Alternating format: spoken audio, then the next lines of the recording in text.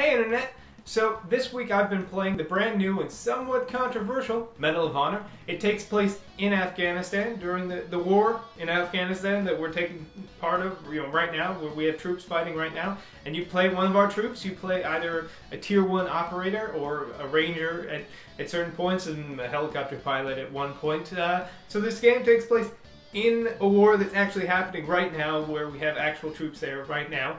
Hence the controversy. Is it some controversial, un-American piece of trash that no one should play? Or is it actually a lot of fun to play? Here's my opinion of Medal of Honor. This Medal of Honor game is a little bit of a departure from the other Medal of Honor games. Previously, Medal of Honor has only been a World War II game. This game, however, ventures forth into the land of modern warfare. What's interesting about Medal of Honor is instead of inventing a country like Uzbekistan and having a fictional conflict in there, this game actually takes place in Afghanistan. It uses real places and actual events from the actual invasion of Afghanistan. You obviously take the part of the American soldiers in Afghanistan, the Tier 1 operators, the sort of Delta Force Navy SEALs guys. Obviously, the idea of a game taking place in a war that we are currently having has drummed up a little bit of controversy. Our next story, are video games teaching your children to become terrorists? To find out, we invited some eccentric nutjob from the internet to spew his hateful crap. Terrorism, video games, America, Obama, get back on the 9/11 and the terrorists report the troops and took our jobs. But despite all the hullabaloo out there, the game really tries to focus in and tell a compelling story that honors the troops that are actually there fighting. Gameplay-wise, it comes with everything you would expect from one of these modern-day shooters. It comes with all the weapons and the explosions and all that stuff that you would expect, as well as a variety of different kind of missions, where you're stealth or where you're sniping or you're riding ATVs and all kinds of crazy stuff. The game is pretty well paced, but it seems like most of the missions are hold off until some giant artillery strike or helicopter will come and save you.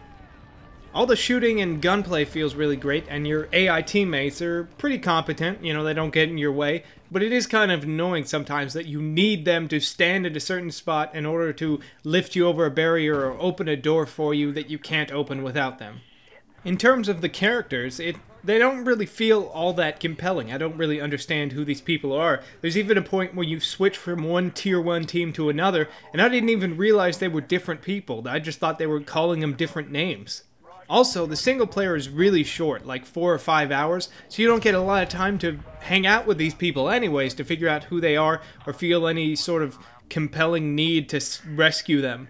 Although I will say the way they handled the ending is actually a lot better than how I've seen it done in like Call of Duty 4 or Modern Warfare 2.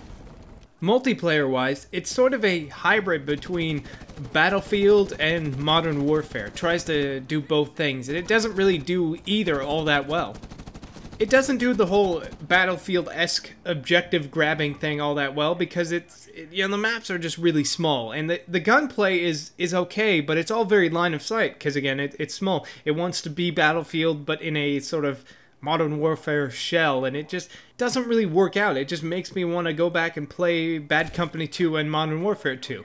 That's not to say that the multiplayer is terrible. I just feel personally that if you want to play a more Modern Warfare game, just play Modern Warfare, and if you want to play Battlefield, play Bad Company 2. That this game really doesn't capture both audiences all that well.